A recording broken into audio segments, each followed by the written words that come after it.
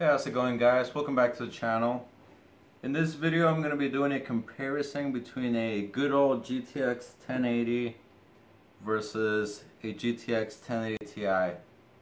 Now, I did a video similar to this a little while ago comparing a regular 1080 versus a 980 Ti, and I got a lot of emails from people telling them it really helped them decide whether or not to buy the card. So I figured I'd do the same for one of these 1080 Ti's.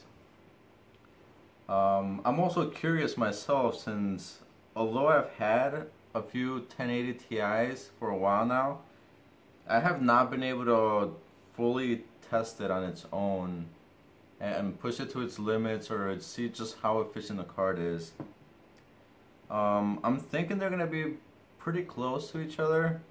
I'm really curious to see if the improvements they made on the 1080 Ti scale with the efficiency, or if giving it that extra horsepower ruins the efficiency or not. So I'm really curious. We'll find out in a bit. Seeing how both of the cards are Pascal, I'm thinking they are going to be on par for the most part, but we'll find out though, so stay tuned. Alright guys, so like always, I show you guys my super high-end tech setup, which is on here. We got our good old Z77 motherboard, just essentials to get the system up and running. An 80 plus platinum power supply. Don't worry about that cardboard on it, it's just the LEDs are kind of annoying, so I put it on there real quick. Yeah, I like showing you guys everything beforehand so you don't take my word for it. So you guys can see right there, we got the good old integrated graphics, Intel HD 4000. And you can clearly see there's no graphics card installed back there. So, let's see. This guy is drawing around, I want to say 37.5, 38ish out of the wall. That way we know exactly how much the card itself is pulling. So let's pop one of the cards in there and find out. Alright guys, so here are the results for card number 1 with GTX 1080 back there. As you guys can see, the setup's exactly the same. I haven't changed anything. I decided to do things a little different this time. I'm gonna try to get both cards as efficient as I can, regardless of whether the settings are the same or not for both cards. I'm not gonna worry about that. I'm just gonna worry about getting the highest solutions per watt I can achieve with both cards. And after a good half an hour of messing around with this 1080, this is as good as it's gonna get, or at least for this particular card. We have a 80% power limit, a core clock and memory clock overclock of 100 megahertz, and we're getting peaks around the low 470s, but on average mid 460s. And I made the math, and that's around 3.9 or so solutions per watt. And I'm gonna have a little chart over here in the upper left showing you guys the exact numbers. I'm gonna use the peak number, so in this case 473 for both cards. Right now the entire system is pulling around 157 watts. So the card itself is drawing around 119 or so. If you subtract the 37.5 the system is pulling. So let's see what our 1080 Ti can do. Alright guys, as a bonus, before I take out the GTX 1080, I decided to crank this bad boy up as high as I possibly could before the card crashes and or melts on me. And this is about as high as I can push it, just to show you guys how high it can hash if you didn't have to worry about electricity at all.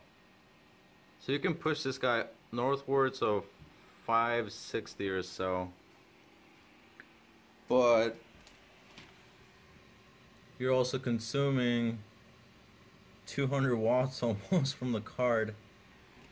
Just not really ideal, but just kind of cool. Just wanted to show you guys. About 564 or so is as high as you can get.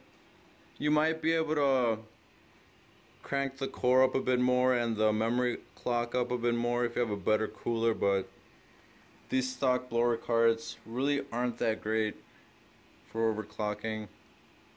So let's see what our 1080 Ti can do. Alright guys, so just like the GTX 1080, this is about as good as I can get it. It's kind of funny how it's about the exact same thing other than the fan speed, but that's because that's a custom cooler. I guess it should be no surprise, they're both Pascal cards. They both have the same GDDR5X RAM, so not too surprising if you really think about it. But that's about as good as I can get it. 60% power limit. That seems to be the sweet spot for these Pascal cards. 60% power limit as far as efficiency is concerned. So you guys can see we're hitting close to 590. We peaked at 592 earlier. Unfortunately it scrolled up a bit, but let's see if we can get it again. Doesn't seem like it. But I guess we can use 588, 589 since that's the highest we've seen right now. The card itself is pulling around 197 watts. Or I'm sorry, the system itself, 186 or so. So if we subtract 37.5, that's around like 159.5, I think, around there.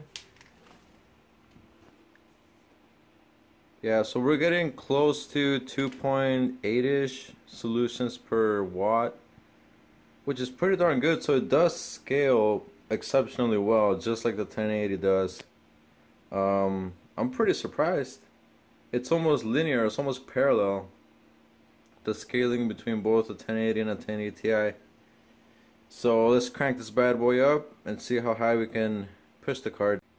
Alright guys, so just like the 1080, I cranked this guy up as high as I could get it before the card starts crashing or giving me false shares. And this is about as high as I can get it. So you guys can see I was able to crank up the memory a bit more, and the core clock a bit more than the 1080.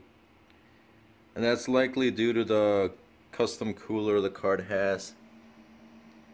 As you guys can see, this goes to show just how much better a custom cooler is than the stock blower style cards. The 1080 was hitting close to 73 Celsius, I think. And it still wasn't done climbing. It was probably going to peak at 75 or so. And that was with the fan cranked up all the way to 100. This guy is sitting at 45 and is sitting well under 70. So as you guys can see, we're getting a 764, 760s, around there.